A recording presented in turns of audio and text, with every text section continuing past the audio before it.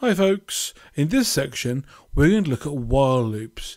While loops are quite like for loops, but you have to set things up yourself. So we have to say where the loop's going to start from, where it's going to finish, and how much it's going to increase by as we write it.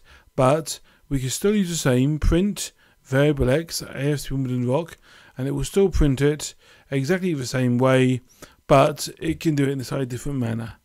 Each while loops and for loops can be used in different situations perfectly well. So, as you do the worksheet and watch the videos, you should be able to work out which one works best where. So, off you go and